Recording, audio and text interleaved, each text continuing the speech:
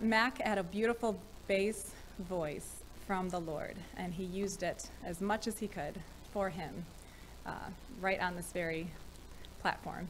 And so we want to sing one of his favorite songs, Beulah Land. And I love the fact that he couldn't wait to be with Jesus. And I also love the fact that we know where he is. And in Christ, that's our home. And our brothers and sisters who go there before us, it's never goodbye. It's we'll see you later. So this is Beulah Land, and hope you're blessed by it. I'm kind of homesick for a country to which I've never been before. No sad goodbyes will there be spoken, for time won't matter anymore. Beulah Land, I'm longing for you, and someday on the outstand, there my home shall be eternal. Beulah Land, sweet Beulah Land. I'm looking now across the river, where my faith will land in sight. There's just a few more days to labor, then I will take my heavenly flight. Beulah Land, I'm longing for you, and someday on the outstand, there my home shall be eternal. Beulah Land, sweet Beulah Land. Beulah Land, sweet Beulah Land.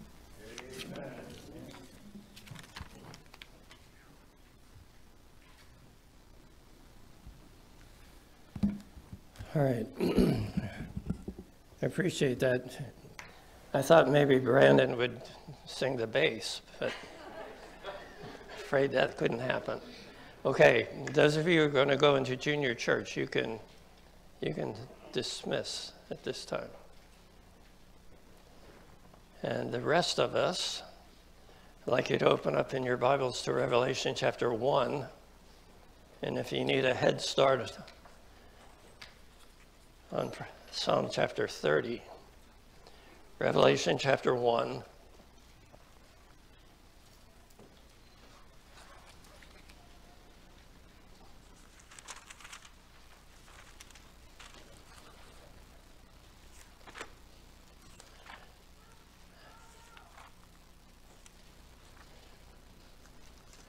Revelation chapter 1, we read verse 17 and verse 18. And when I saw him, I fell at his feet as dead. And he laid his right hand upon me, saying unto me, Fear not, I am the first and the last. I am he that liveth and was dead. And behold, I am alive forevermore. Amen. And have the keys of hell and death. And then over in Psalm chapter 30, just one verse.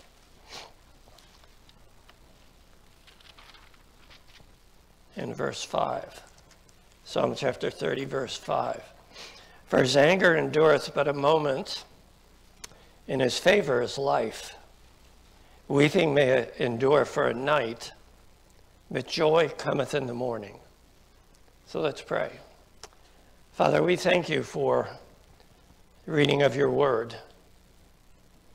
We thank you for the hymn in really remembrance of our brother. We thank you for the spirit of the people that are here. I pray that most, if not all, are born again.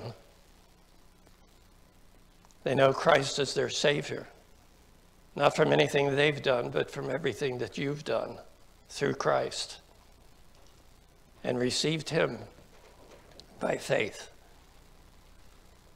We come knowing that apart from you, we can do nothing. I am, of all people, well aware of that. And so we come to you and ask that you superintend here in a very special way. Nothing about death is ever supposed to be pretty or comfortable. It's horrible.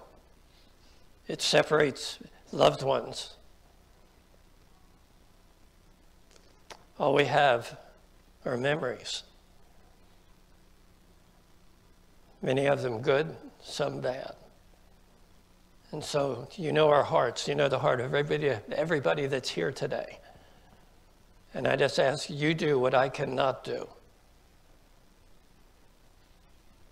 And that wherever we are spiritually, we will either come to Christ or as believers, we'll live for him while we have the time to do it. So we ask all this now in Jesus' name. Amen. All right, I want to say a few things about our brother and our sister. I felt that these are things that are on my heart, and I don't want anyone to think that I'm the bottom line on this. There's some things that you know that I didn't know, and vice versa. But I'm going to say a few things. And again, I think most of these you know. I know that he loved working with border collies, and he did well with that. I think he had a tremendous reputation for that, and in competitions brought many trophies back home. By the way, it's always good when you love your job. Really, people that don't love what they do usually don't last very long at what they do. And if you do it for money, you're going to be disappointed. You do it because this is what the Lord gave you, and you do it well to the best of your ability, and you leave the results with him. And that's always a good thing. I know that he loved to sing at church. It was a difficult thing for him to let go of that. He did not sing for himself, nor for man's applause, but to glorify the Lord. And in today's performances, many times all people want is the acclamation from people. He didn't seek that, and you could tell.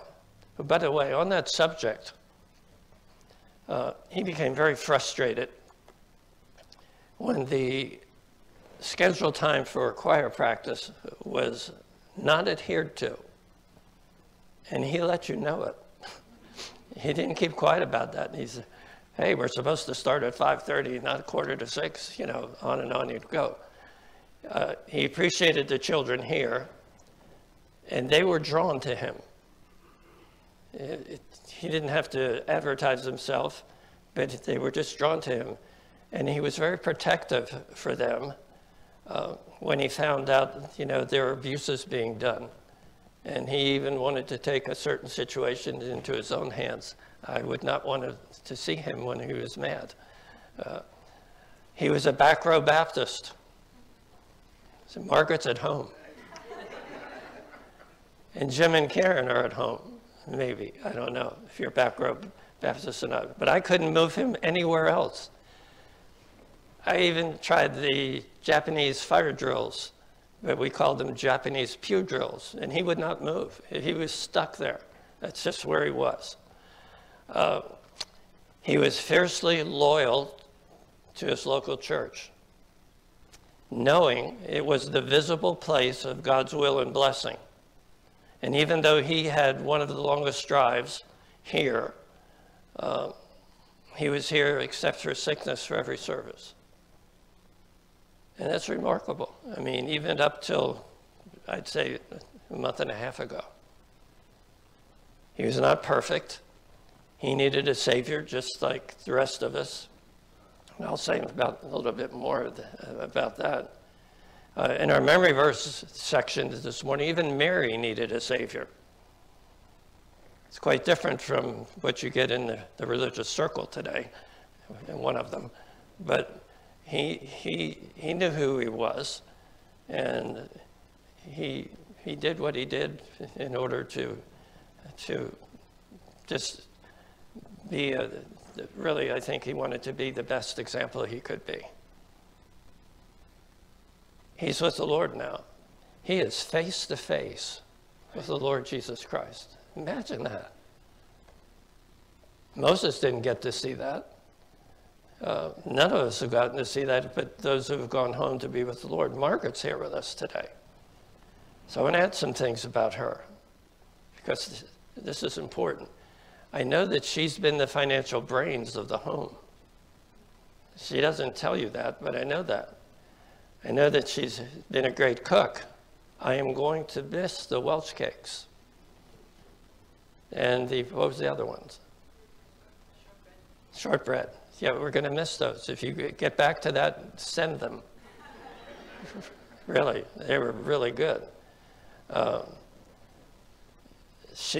speaking about finances, I mean, it was she that knew what they could afford or what they couldn't afford. And that's always a good thing. When you have the proper use of money, that's like a gift, really. Very poised, well-dressed all the time, whether it's here or home. Nothing changes. And I am just glad for the opportunity that we have to have spent with her. Now, I have something else I wanted to say, but one of my things got messed up here. Okay, so I'm going to have to go without that.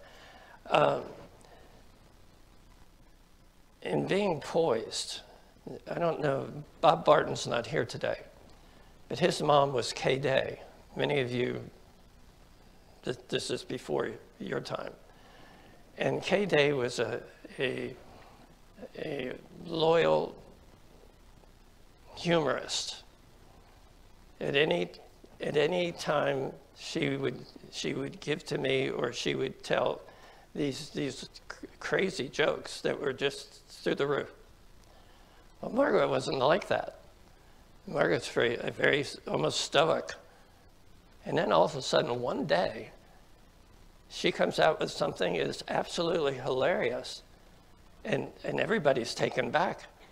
What happened? What happened to Margaret? And then from that time forward, they get more and more and more of those. So this is important. I mean, this is who she is, and so I'm really glad about that.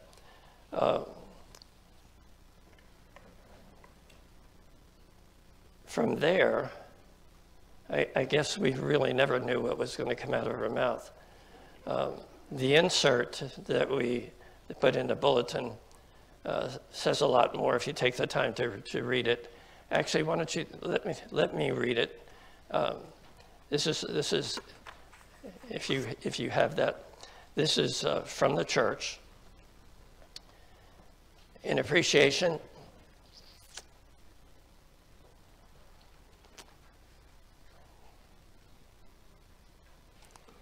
Thank you, Lord, for allowing this local church and all its people to worship together in spirit and in truth, and there's a word missing, with Morris and Margaret McGregor.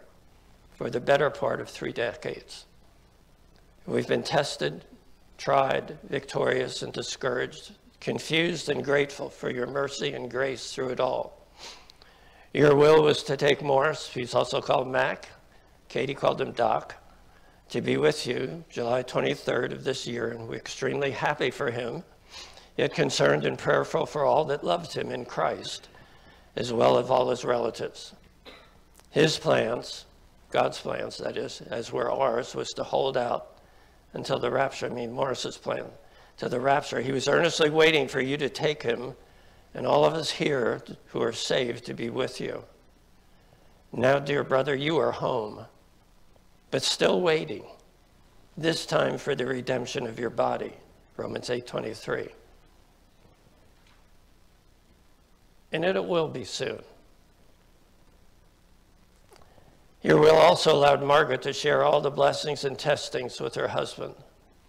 She has been found faithful in all that she has done for him, for all of us, and for her local church.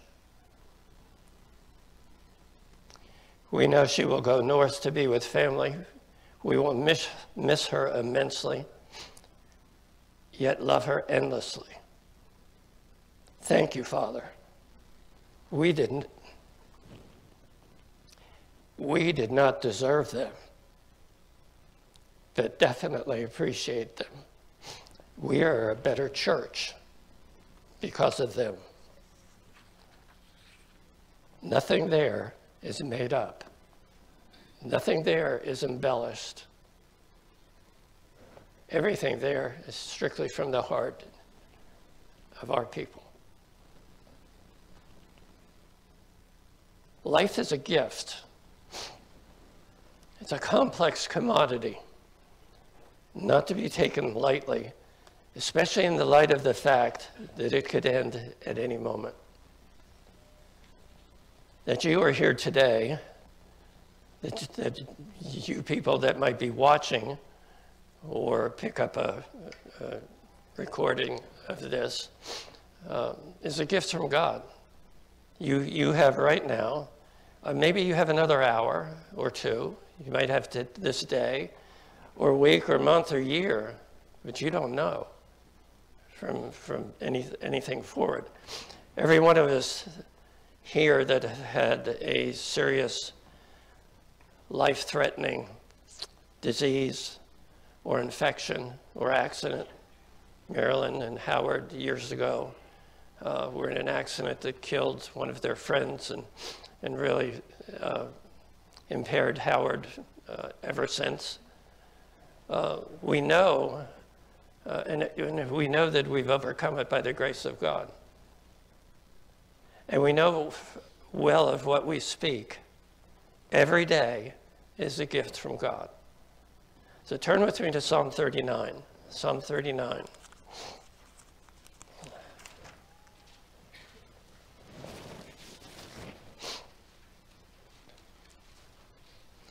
This is one of many verses that speaks about the brevity of life.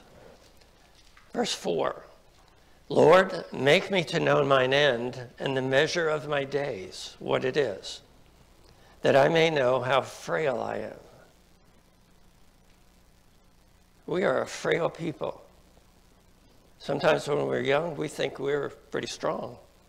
And what we do keeps us strong and so forth, and it's all of the flesh. And I've seen some young people in the prime of life taken out just as much as Morris was at 91. For one who thinks lightly or that they are in control of life and die without Christ as Savior, they will realize quite quickly, too late, how foolish and basically idiotic it was for never calling on Christ to save them when they had that opportunity. Or you're here today. You have that opportunity. People last week they've had it week after week, and some still have never seized the opportunity. But I'll tell you, the moment you die, that opportunity ends, and you will see how foolish you were.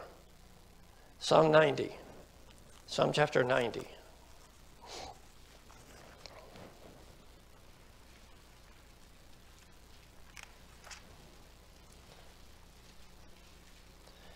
I want to start reading here in verse 9. For all our days are passed away in thy wrath. We spend our years as a tale that is told. The days of our years are 60 years and 10. And if by reason of strength they be 80 years, yet is their strength labor and sorrow, for it is soon cut off, and we fly away. Every one of us that have reached 70 and are working on the next 10 know the truth of that verse. You may approach that, but it is going to take strength and sorrow to do it. Who knoweth the power of thine anger? Even according to thy fear, so is thy wrath. So teach us to number our days, that we may apply our hearts unto wisdom. Teach us to number our days, that we may apply our hearts unto wisdom. You are more close to death than you realize. And you better do something with it while you have it, because once this earthly life ends, the spiritual life begins. Heaven or hell. No alternatives. Isaiah 46. Isaiah chapter 46.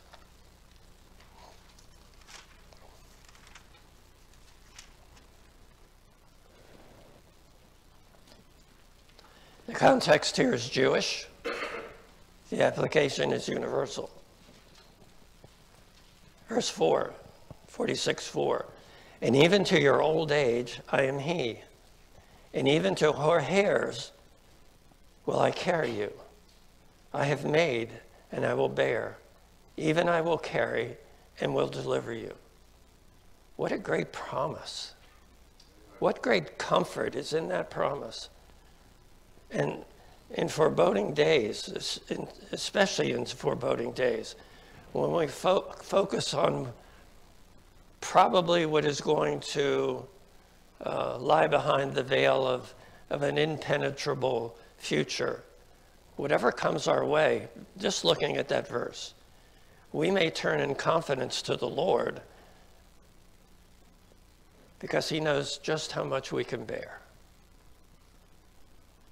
Because he has made us. Look there at the end of that verse. I have made, and I will bear, even I will carry, and will deliver you. Old age, silver-haired, or no hair. Husbands sometimes, wives sometimes, children, friends, all may be gone. And realistically, we may be left alone. Hebrews chapter 13 gives us comfort on comfort. Hebrews chapter 13 gives us the comfort if we come that direction. Hebrews 13, and look at verse 5. Let your conversation be without covetousness, and be content with such things as you have. For he has said, I will never leave thee nor forsake thee. So not only does he provide comfort all the way through, but he'll never leave you, ever. 1 Corinthians chapter 15.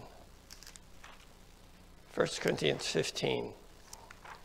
Toward the end of the chapter, right after the verses that deal with being taken away from here in the twinkling of an eye, and I'll read that. And look down here in verse 51. Behold, I show you a mystery. We shall not all sleep, but we shall all be changed. Not everybody, there's coming a time when really not everybody's going to die. but we're all going to be changed. So he's speaking about those who are alive. In a moment, in the twinkling of an eye, at the last trump, for the trumpet shall sound, and the dead shall be raised incorruptible, and we shall be changed. For this corruptible must put on incorruption, and this mortal must put on immortality. What a blessing to know that there is the possibility, and that possibility is getting closer and closer and closer, that even me, at my age, I may not have to die. And that my corruption will take on incorruption. And that those that have died will now see the redemption of their body. So when this corruptible shall have put on incorruption, and this mortal shall have put on immortality, then shall be brought to death the saying that is written, death is swallowed up in victory. O death, where is thy sting? O grave, where is thy victory? The sting of death is sin, and the strength of sin is the law. Thanks be to God, which giveth us the victory through our Lord Jesus Christ. Death is an enemy. Always has been, ever since the garden. Sin is an enemy. I mean, death is an enemy. It's unnatural. And yet death is inescapable except for the rapture of the church. But when the Lord Jesus Christ, the saved people, is allowed to rule in our hearts, there's victory over the enemy. Not only death, I'm not saying death won't come, but sin, which brings death. We've been saved from the penalty of death. We're being saved from the power of sin. One day we'll be saved from its presence. Proverbs chapter 30. Let's go back to Psalm chapter 30. Psalm chapter 30.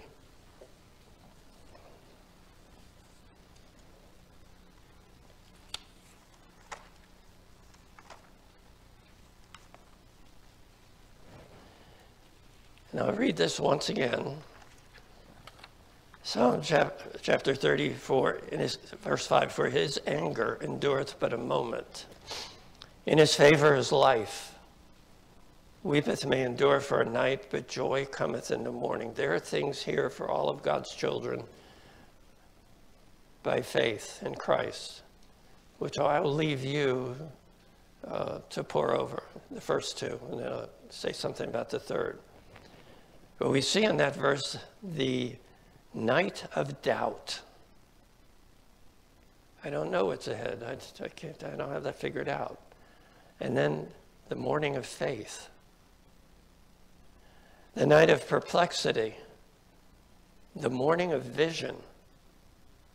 And then thirdly, the night of bereavement. The morning of reunion. Loved ones that have gone on before us. Morris is going. Their stay with us is too short. We really had only begun to understand the sweetness and the beauty.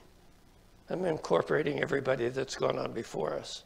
Face it, how little we dreamed that we would only be allowed to sip a cup of joy they brought into our lives. And then they heard it, the voice. And it called, and a hand was extended. And they arose and went. Here's a hymn that, it's not in our hymn book, it's in another one. Come ye sinners, poor and needy, weak and wounded, sick and sore. Jesus ready stands to save you, full of pity, love, and power. The third stanza says, come ye weary, heavy laden, lost and ruined by the fall. If you tarry till you're better, you will never come at all. I will arise and go to Jesus. He will embrace me in his arms, in the arms of my dear Savior. Oh, there are 10,000 charms. We saw nothing.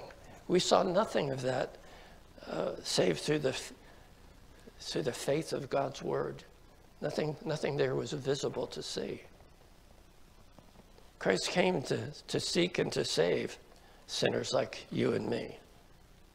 Right here in verse 5, the night of weeping really is there, but joy cometh in the morning.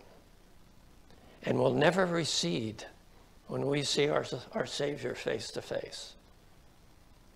And there'll be no downfall, no roller coaster rides of joy and sorrow and pain. It'll all be joy, eternally, everlastingly. And it'll be on Morris's face, it probably is already, and on the faces of others that have gone, and hopefully when we go. And not only will we see our Lord, but probably each other as well. Don't be afraid of the mystery of death, or its loneliness, or what comes after. Because if you are, you'll not live. You will not live. Oh, you'll have breath, but you won't live. You won't serve the Lord because you're caught up in the mystery of death. What happened when the so-called pandemic hit? And people began to fear the invisible. So much so that some still have never returned. They can't live. They're alive, but they can't live. What do we have to fear? We who are saved, what happens after we die? We go home to be with the Lord. Why is that such a bad thing? And as the earth becomes worse and worse, isn't it looking better and better? I mean, I don't seek death. I don't necessarily want it. But if it comes, and when I was told I had the cancer, I had to go and sit down and have a little meeting with the Lord before I picked up some things at the drugstore. And I said, my entire life as a believer and as a preacher has been, the Lord can do with you as he pleases. And I have to reconcile that to myself. And if you want to take me home, so be it. And if you want to leave me here, so be it. I never thought of it ever since. I knew it wasn't up to me. I knew it was up to him. Don't be afraid of that or what comes after. The curse and penalty of sin have been put away forever for all the saved. Isaiah chapter 26. Isaiah chapter 26.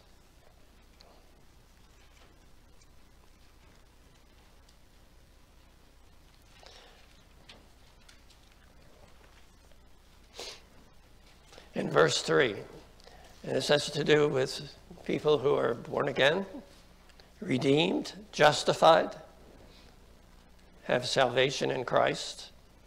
Of course, it was written in the Old Testament, has to do with Israel again. Context, Jewish, application, everyone. Thou wilt keep him in perfect peace, whose mind is stayed on thee, because he trusteth in thee. What a great thing trust and faith are to each other. And when you find out more and more as things go south, how much we trust as opposed to how much we think it's in our hands. We have had to trust the Lord on the things that I never dreamt I'd have to trust the Lord on. Out of my control, totally. But if the Lord, the promise is that will keep him in perfect peace, whose mind is stayed on thee, not the circumstance. Verse 26, or verse 4, trust ye in the Lord forever, for in the Lord Jehovah is everlasting strength. The love of God is everlasting. It is like a cleft rock, the age-long shelter of God's people that stands above the storms of time. Go back here in Exodus chapter 30. This is worth looking at. Exodus chapter 30. Moses and the Lord are talking here. Exodus chapter 30.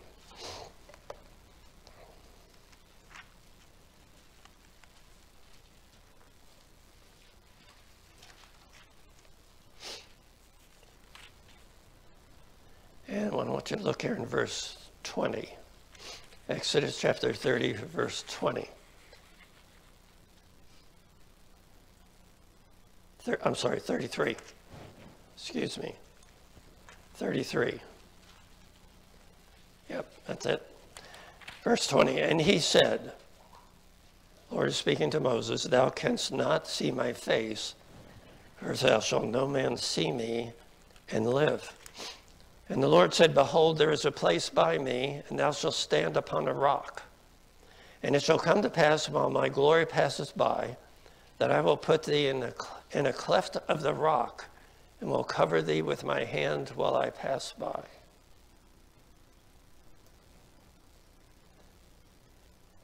The lightning that flashed from the thunderclouds of Calvary have left a cleft made by the spear that pierced the side and heart of our Lord Jesus Christ. We sing the hymn, Rock of Ages, cleft for me, let me hide myself in thee. That's our refuge. The love of God is free. It holds all that the soul needs. Everything that my soul needs is found in God's love, and it is forever. It doesn't dissipate. It doesn't increase necessarily. It just stays the same. It is absolute. Christ, of course, came, Luke 19:10, to seek and to save me. And you, and you, and you, and you, sinners. Seek and to save sinners. And to do that, he lived a sinless life. I know that he did that, but I have no idea what that even means. There's no thought, there's no deed, there's no work, nothing of a sinful nature. I will know, but I don't know that yet. He shed his blood to pay our entire sin debt. I wasn't raised that way. I wasn't raised on the blood of Christ at all. I don't even think I heard about the blood of Christ until after I was saved. When I found out when that blood was shed, all of my sins were put on Christ. I wasn't there, but yes, I was there. And all of it was paid in full. We sing the hymn, Jesus paid it all. He did. If you want to go up to hell, what a shame that you would not trust Christ and receive the forgiveness that he offers with a sin debt that was paid, that you will never be able to pay in eternity. And he offers, after he died and was buried and rose again, he offers to everyone salvation in him by faith alone, as you receive him by faith. So here's your opportunity to be saved. If you're on live stream, here is your opportunity to be saved. Or not saved. Or if you are saved, to predetermine to use what little time we have left for the Lord. In other words, live for him, not ourselves. When the Lord came, did he live for himself? Did he do everything for himself? No, it was always for others. We've turned churches into places of celebration and just everything inclusive. We're not so much concerned about the lost. Our Lord was. He left us his example. He said, you'll be able to do much more than I was to do while I was here on earth. And many people are just shutting down. And a lot of that, I'm going back to the mystery of death. Don't fear it. Don't fear anything.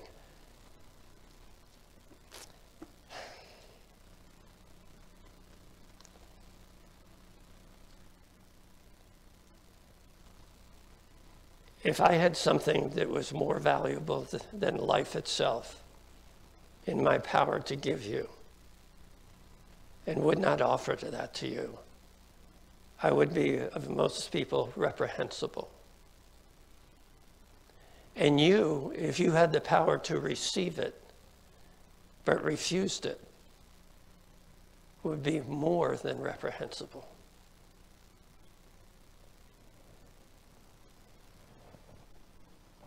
And we ought to do this.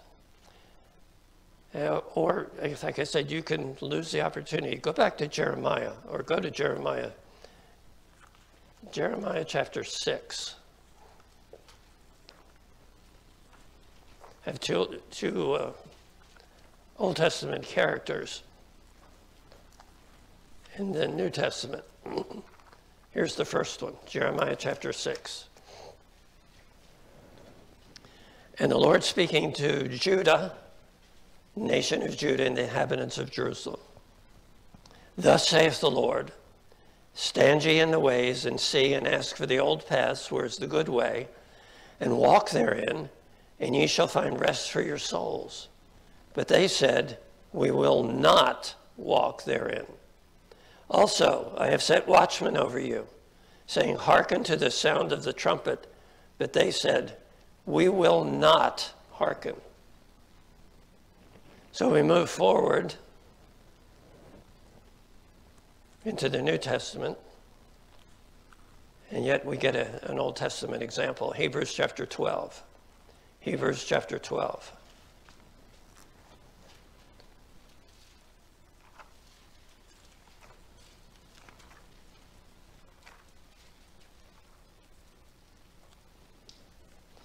Hebrews chapter 12, and we'll go down here to verse, verse 16. Start 14, let's start at 14. Follow peace with all men and holiness, without which no man shall see the Lord. Looking diligently, lest any man fail of the grace of God, lest any root of bitterness springing up trouble you, and thereby many be defiled. Lest there be any fornicator or profane person as Esau, who for one morsel of meat sold his birthright. For you know how that afterward, when he would have inherited the blessing, he was rejected, for he found no place of repentance, though he sought it carefully with tears. So you have the nation of Judah and the inhabitants of Jerusalem. You have Esau. And in Matthew chapter 23, you have all of Israel. Matthew 23.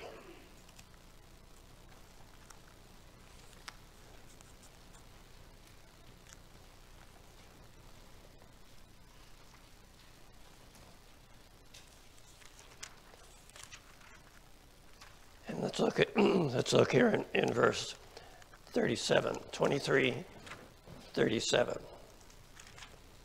O Jerusalem, Jerusalem, thou that killest the prophets, and stonest them which are sent unto thee, how often would I have gathered thy children together, even as a hen gathereth her chickens under her wings, and ye would not.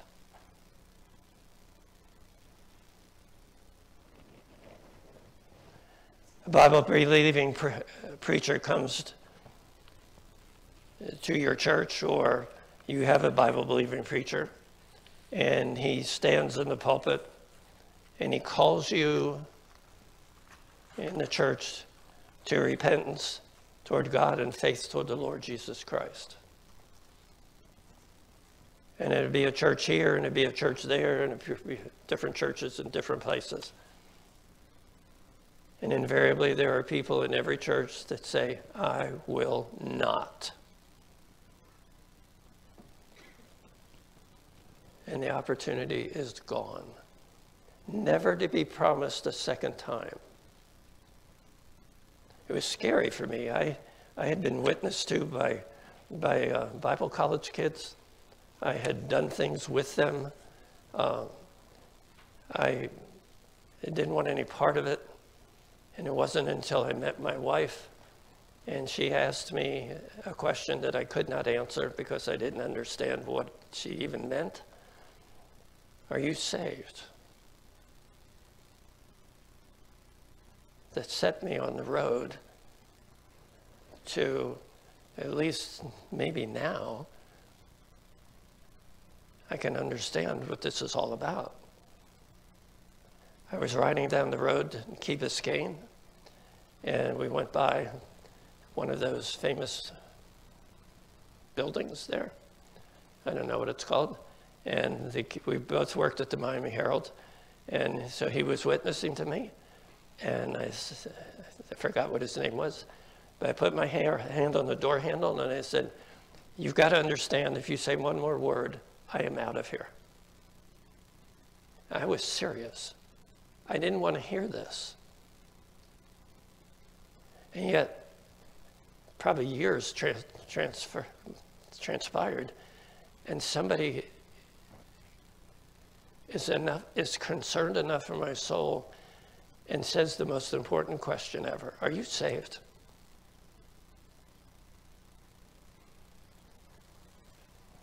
And said, went home, told her roommate, well, here goes another one. I was ready to give up on me. But the Lord wasn't ready to give up on me. And so I sat down with her preacher, 2 hours. I could not reconcile my life with God's love. I just couldn't. And that he could do everything he said he did and forgive me if I would receive him by faith as Savior. And now look.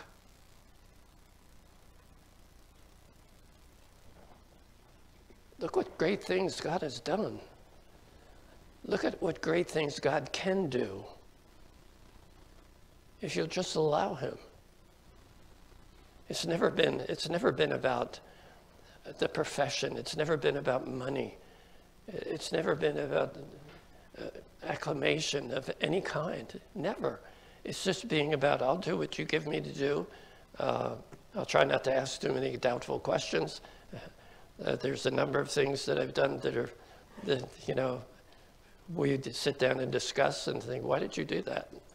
I have no idea, but I'm willing to do that. Isaiah says to call upon the name of the Lord while he may be found. You know when that is? It's right now. Morris did. I know Margaret has. Many of you have. But I would venture to say not all. Well, why not seize the opportunity? Why not make this a real blessing? I mean, for you, in your soul, and as a byproduct for Morris's death.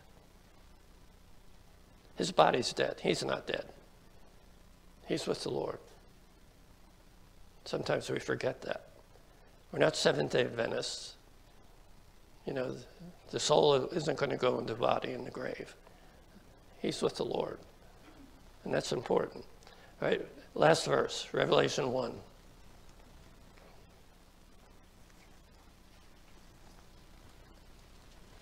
Well, almost the last verse.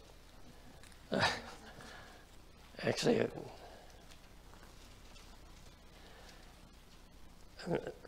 right before Revelation 1 is the book of Jude. And I wanted to say something in there before I say this. In Noah's day, Noah was a preacher of righteousness. At least 100 years, probably 120. People lived a long time then. Nobody in those years that he preached as he was building the ark believed. Nobody. In Jeremiah's day, nobody believed. There were believers, but there weren't anybody new. And when the flood came, it took them all by surprise. It had never rained. And now it was raining. The people didn't even know what that was. And the waters started to come up. The ark was shut. God shut the ark. Everybody inside survived. Everybody outside died, perished forever.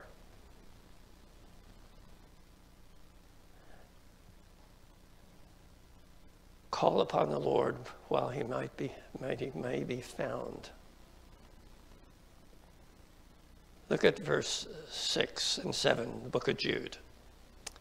And the angels which kept not their first estate, but left their own habitation, he hath reserved in everlasting chains under darkness unto the judgment of the great day, even as Sodom and Gomorrah and the cities about them in like manner, giving themselves over to fornication and going after strange flesh, are set forth for an example, suffering the vengeance of eternal fire.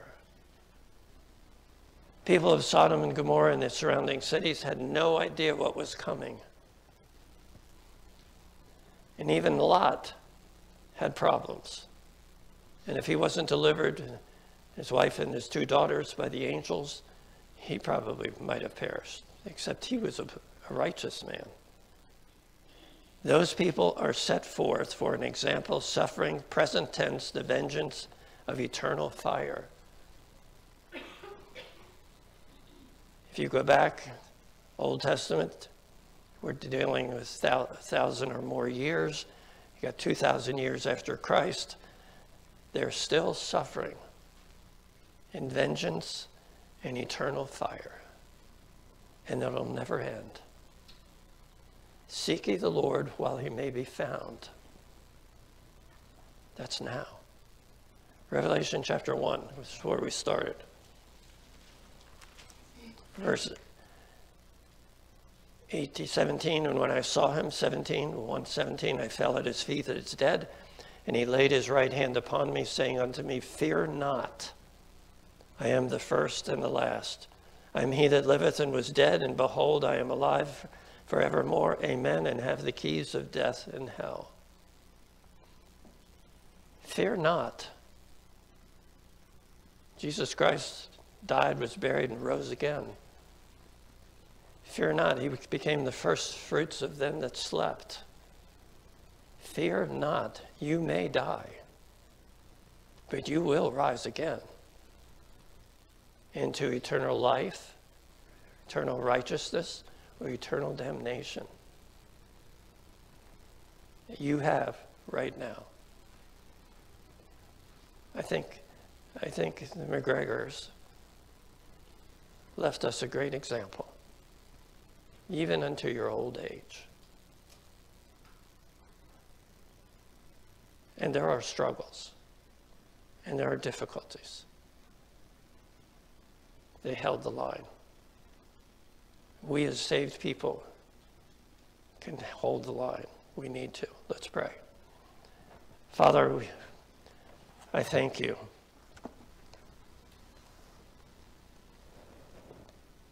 for the time you've given us here. I thank you for your long suffering, your patience toward anybody that's lost here.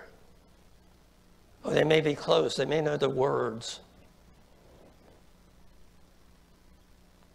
They don't know you, and you don't know them.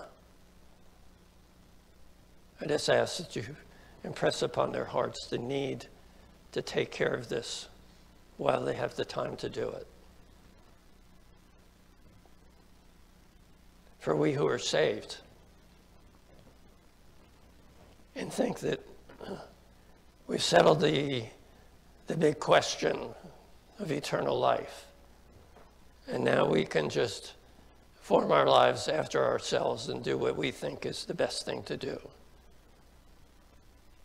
May we understand how foolish that is. We're here because you left us here to do something for you, not us. And if we're not going to do that, maybe he just won't leave us here. I pray you'd speak to our hearts. We need them spoken to. Death is real. Death is awful. But to a saved place, it's glory. It's Christ. It's eternity. It's blessing. No more tears. No more sorrow. No more pain. Who would have wanted to settle for the alternative? So I pray you'd have your way in this invitation. And I ask this in Jesus' name. Amen.